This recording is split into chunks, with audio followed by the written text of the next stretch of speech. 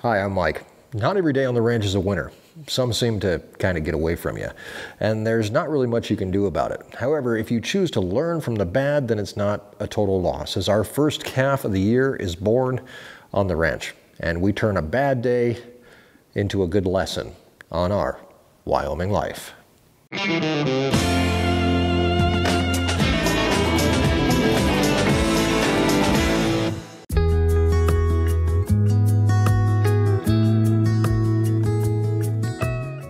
Abraham Lincoln said that we can complain because the rose bushes have thorns, or we can rejoice because the thorn bushes have roses. It's really how you look at it. And like most things, there's a good side and a bad side. We wake up every day hoping that the good outweighs the bad, and that really depends on what you consider to be good. If you have to win the lottery for it to be a good day, you're going to have a lot of bad ones. However, if you're happy to know that your family is by your side and that you go to work every day with a mission to help yourself and help others, and you have friends that support you in doing that, it makes it a lot harder to have a bad day. Bad things can happen, but deciding how much you let them weigh you down is what keeps you going. Trust me, I know this. This week has been a total disaster. I started out our time together this week putting together a gate and building some new pipe fence. Now that project is slated to take 2 videos, which I'm glad I did because it turned into a total nightmare. If I could have, I would have just let it lay, but the fence needs built, and by the time the next project list is due in your hands on Tuesday, you'll have your fence. This morning, however, took my day down a different road.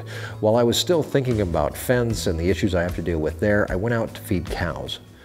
Process was completely normal.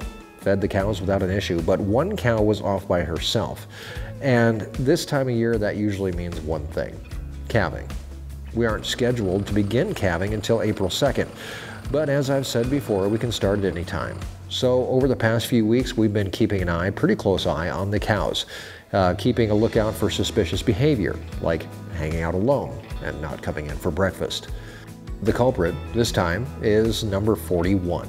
She's an older cow, over 10 years old, and has been on the ranch her entire life. She's had a calf every single year, and this year she's due to have her calf on April 15th, a little over a month from now. A calf born a month early is a problem, as their lungs may not fully be developed yet, and even though we were feeding, we stop everything to deal with her. She's only about a quarter mile from the barn, and bringing her in shouldn't be much of a problem. We can see that the bag that the calf is in is exposed, and the bag has broken. Usually cows will first present with an intact bag of fluid. Once that breaks, we have about 2 hours to have her calf, or we need to help her. I don't know how long ago her bag broke. Therefore, we better get her into the barn and examine her and determine if we have to pull the calf. After leading her in part of the way with the tractor, it's time to play a little bit of hardball and go and get the gator and move her in the rest of the way. She is currently, right now, enclosed in an area that's about 3 acres, but we need to bring her all the way into the corrals. Because our pipe fence isn't done, we really only have one way to bring her in, and that's through our lower gate. But after trying to move her in that direction, it's obvious she wants to go somewhere else. Across the pasture she moves and ends up next to her calf. Born only a short time ago, her calf is obviously premature. With the absence of hair in places, we can see that the coat has not finished coming in. It's almost positive her lungs were not fully developed enough to even take her first breath.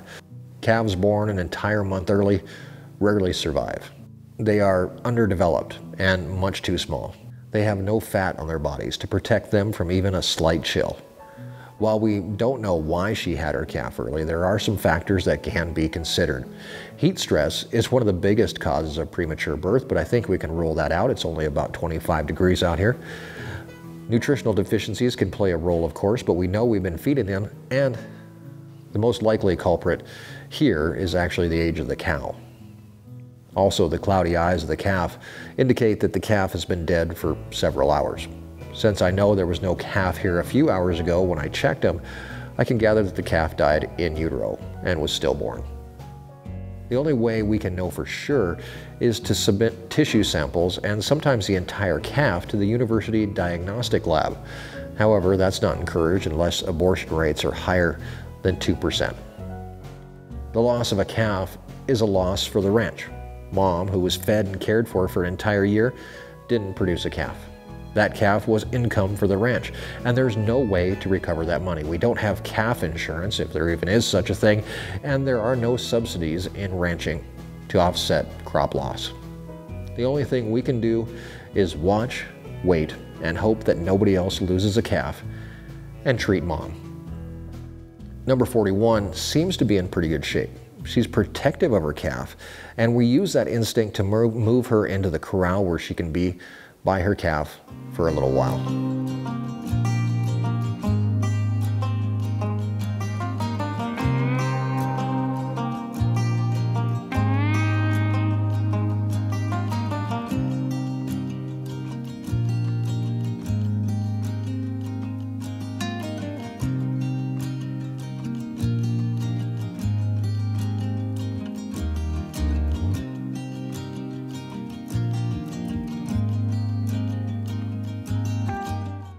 She can eat, she can relax, and most importantly, she can say goodbye to her calf.